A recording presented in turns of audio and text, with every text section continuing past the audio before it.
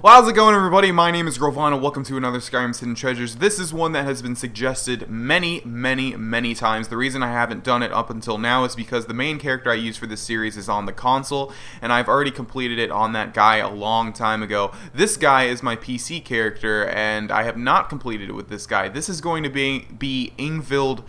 I was going to say Burrow because that's how I always thought it was, but it's just Yngvild, I guess.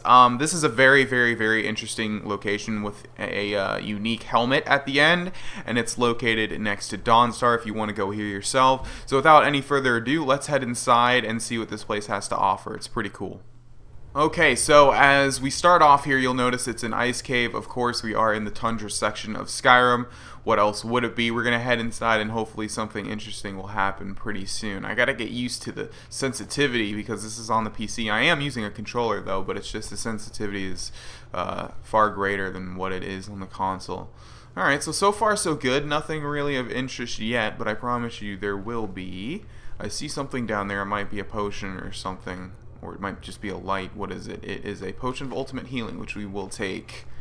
This guy is also significantly more leveled than he used to be. I believe I'm, what, level 71 now. Yes, and it's all completely legit. I didn't, you know, enhance my skills with the console. That's a lie. I did. Alright, so we got a couple of Draugr people up here. You'll also notice I'm using a Daedric bow with Daedric arrows. Let's take care of this guy really quickly. Draugr Death Lord, and one more arrow should do the trick. And what do we have here? Draugr White. Alright, let's go for a headshot. And there we go. Hasta la vista. So as you guys can see, it's a very unique location. We have two Draugr. Look at that. That's sarcasm. It's not unique yet, but we'll get to it. Alright. I don't even know why I'm looting this stuff. It does not matter. Continuing on. Okay, so now we have a split up here. We can go right or we can go left. Thinking we might want to go left for the time being. Let's see where this path takes us. Alright, so we have a ghost. That's always a good sign. We have another Draugr over there. Let's take care of the Draugr first, because I'm not sure if this ghost is going to aggro or not. No, you don't. Alright, what are you called? Yngvild Ghost. And you're an Yngvild Ghost as well. You'll notice that both of these ghosts are women. What was that? You see? Uh-oh. Yeah, go over there. Something happened over there. There we go. Okay. And right here we have Arundel's Journal, Part 1. How long is it? Not long at all. Day 1. It seems the Cretans of Dawnstar are not quite as foolish as I had surmised. Okay, so that's a typo. They found my experimentations, and needless to say, were not pleased with what they saw. No matter. My work can only flourish without the distractions of living amongst the unenlightened. I have found a cave off the north coast of Skyrim that will be more than sufficient for my continued studies. The ruins of Yngvild should hold the materials I need to learn more about reanimating and enslaving the dead. On a personal note, I will miss the young maidens of Dawnstar. Such beauty was intoxication. I often found my thoughts wandering around them, imagining secret encounters between myself and one or two of the local girls. Wow! So, you should be noticing a couple things first. This guy is like a necromancer. He wants to reanimate the dead, and he also has a fondness for girls in Dawnstar. You'll notice that all the ghosts so far are girls. Hopefully you can make the connection there. Okay. We're done here for now. Let's continue this way and so search the ghostly remains. Okay, let's see what we can find in here. Looks like the only thing of note really was that journal. I'm guessing we want to. I'm wearing heavy armor. Why am I sneaking? I'm in the mindset of the other guy. So let's go this way now. We have another Draugr up there. We have a passage to the right. Let's take care of this Draugr Scorch. Oh yeah, I have the paralyzing arrow effect from the archery tree. I was wondering what happened there. Wow, that paralyzing effect lasts forever, doesn't it? Well, sorry, buddy. That's a terrible fate. Okay, we have another woman ghost back here. And I think they're all the same model, too. I think they're all, like, your typical Nord female. Okay, there we go. Alright, so let's see. To the right. Let's go to the right. Anything in this particular section other than this Draugr with 13 gold? No, I'm not sure what the point of it. Actually, might want to look up because I bet there's like a thing leading down. No? Okay, well, I'm not sure what the point of this was, but let's head back to the main section here. So I think it said, did it pop up as a miscellaneous quest? I think it did, where we need to find 4 of the journals. We already found 1, so we have 3 more sections of the journals to find. Why am I not doing like any damage with this bow? It's kind of weird. My bow's fully upgraded with the damage perks and everything, and this is a Daedric bow with Daedric arrows. So you'd think I'd be doing more damage. I don't know. Anyways, let's see. Nothing in here either. Wow, a whole lot of nothing so far. But it'll all be worth it, I promise. Alright, so let's continue. Okay, that takes care of that Draugr Deathlord. Now it looks like we can run and jump over there and continue upwards, or we can go downwards. Let's go downwards, I think. I see a chest there. This probably only leads to the chest, though. And we also have another Draugr Deathlord here. Wow. I was going to say nice shot, but it actually was a nice shot. Okay, wow, it's kind of funny how I have to speed up the video whenever I fight a Draugr Deathlord just because they take so much damage. Okay, let's open this chest here. And it's just 22 gold. That's a big deal, isn't it? Alright, so I see another journal entry over there. Hopefully it'll be part 2. I think actually it spawns it as part 2. Or, I don't know, it might be part 2 regardless. I think that's how they did it. Yeah, see, it is part 2. And I think the next one will be part 3 no matter which one you find. I'm not sure if that's true or not. Okay. Day 8. I have established a temporary workstation in the cold caves and have found multiple burial chambers within the snow and ice. While in the first chamber I exhumed a few test subjects, all female. I was stunned to find my mind wandering again to the women of Dawnstar as I examined my find. At first I was slightly disturbed by my thoughts, but later I found myself re-evaluating. So we got a grade A pervert here. The first trials went splendidly. Each subject was reanimated in a state of total complacency, bending to my every task and whim. Jesus. I have ordered a few of my new servants to guard the island while the rest will act as my personal entourage, standing by me at all times, standing watch over me while I sleep. Okay, so you're probably getting a feel for this guy now. Alright, so we could have gone upwards, but that might have not led to anything. I think we'll just continue to go forward here. Sorry, pretty ghost woman, but I have to take you out because, wow! Son of a bitch, these Deathlords, man, and their Fustro Daws. Anyways, I have to take you out because you're going to kill me, so goodbye.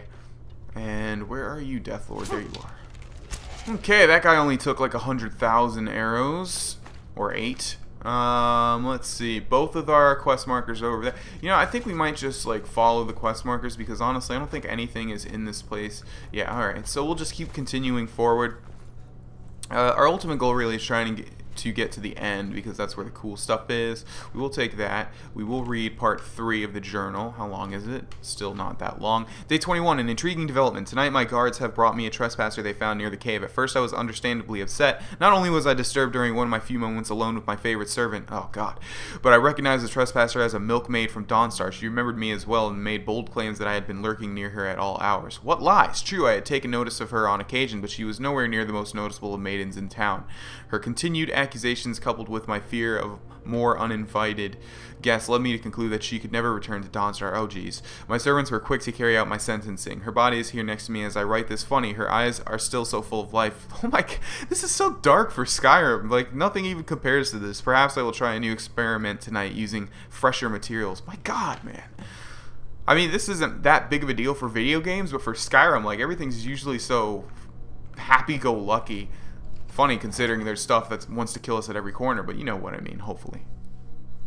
Okay, so we're now in the throne room. That should give you some idea as to what's next.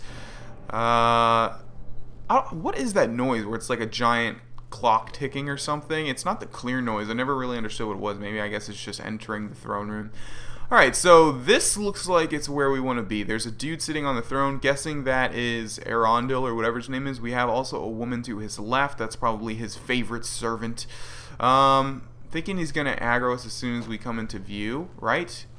Yes, indeed he will. Alright, let's take of Arundel first. I have a lot of health, so really I can just tank this stuff. Even though I do think this is on like a depth difficulty, but I do have a ton of health. Alright, goodbye. And we also have Yngvild Ghost.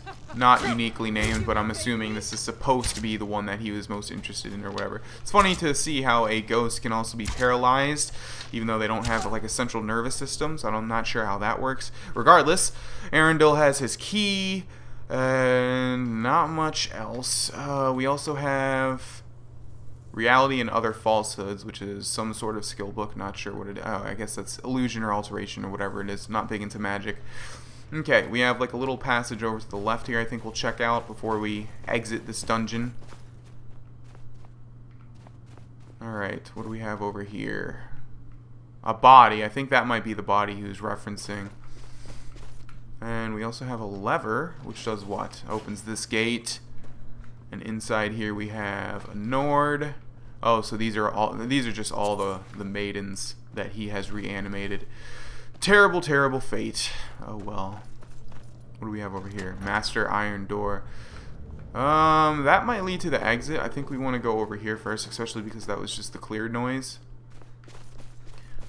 Okay, so I think I'm actually getting this place confused with a different location with a whole bunch of glowy, bouncy balls. I'm not sure what that location is. Greater Soul Gem. But that's what I thought this one was going to be. I don't even know if I've ever done this one. It is familiar. Wow, what do we have here? Yngvild Ghost. Okay, so he was sleeping with this one, I guess. Never should have come here. Let's put her to rest. Goodbye. Alright, and the final journal is here, as well as a Stone of Berenzia. Or Berenzia, I guess. Let's read his final entry. Day 28. The new experiment has proven a success. The milkmaid, whose name still escapes me, was revived as the others, bowing to my commands with only one interesting development. She has reformed incorporeally, or however that word is pronounced, more phantasm than reanimated dead. As her glowing visage stood before me, I found my hand reaching out to touch her. As my fingers passed through her, I felt a sensation unlike any other. Oh my god, man. Come on, what is this 50 Shades of Grey Skyrim version?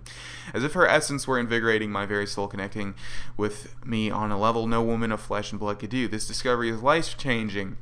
Day 35. I've ordered my older servants to go out and find any more subjects that may have become lost. With the discovery of the inner sanctum deeper still within Yngvild, I should have sufficient room to store many new materials until I can transform them into willing slaves. I look back on my daydreams while living in Dawnstar and wonder if they were in fact portents of times to come.